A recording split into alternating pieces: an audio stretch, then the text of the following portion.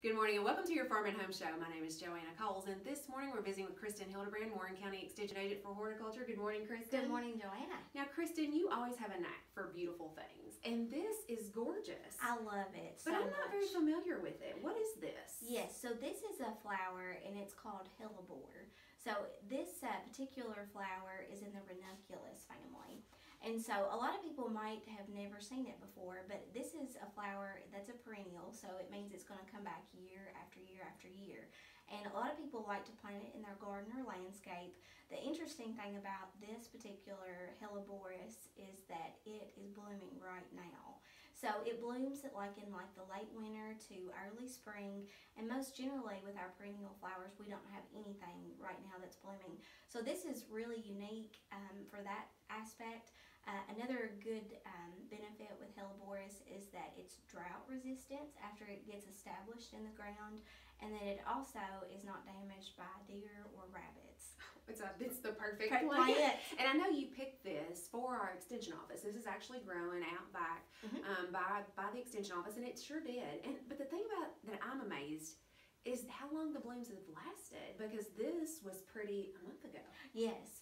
So what's interesting about this particular plant is that these petals, what we would normally call the petals, those are actually called sepals, which is a modified calyx. And so it's got 5 sepals to it around the outside, and then in the inside, that's your true actual flower or your petal that contains nectaries. And so with that, it's got the stamen and the pistil there. Well, after a little bit of time, it's going to fall off, but then left behind is the sepals, and it's going to keep for like 1 to 2 months, maybe possibly 2 to 3 months. So it's a perennial. Will come back every year. It's going to stay pretty for a long time and give me a pop of color early in the year. That's awesome. Yes.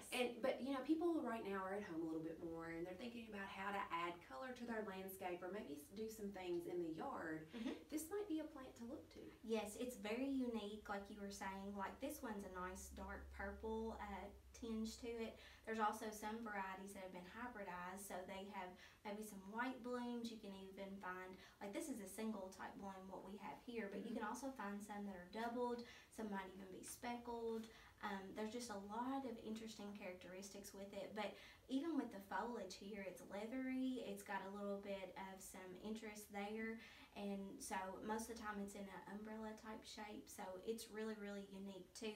And the green foliage is going to stay there even after the blooms do fall off, so it's always going to do well in shady type areas too, Joanna. Okay. So really part shade to full shade, and if you've got an area on a hillside or slope, those are generally the areas that look the best, because eventually the actual blooms will go more downward.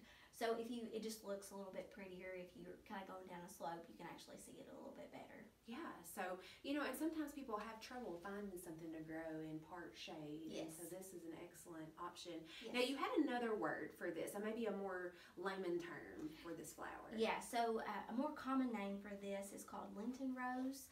And so a lot of times people will call it that, and that's the more common name, but Hellebores is actually the genus part, and so that's what I like to call it, is Hellebores. And so every time I think of that, I think of Heavenly Hellebores, because it's just so heavenly, and it blooms usually around Lent. So that's usually, you know, that's an interesting fact about it too. This is going to form a clump, so it's going to get about 18 inches, 12 to 18 inches tall, depending on your environment. You don't have to divide it out, so there's another benefit to it. You don't have to divide it like you do some of your other perennials, and it's going to seed itself, so you can actually have newer clumps forming at the base. So if you want to go ahead and transplant that somewhere else, that might be another way to attain more of this in your garden or landscape. Share it with a friend. Kristin, appreciate the information. Now, if you have questions about what to put in your landscape, or maybe some of the best plants for Kentucky, make sure to contact your local extension office, and we'll be happy to help you find that or send that to you in the mail. Kristin, thanks for bringing this beautiful plant with us today, and thank you for watching. Have a great day.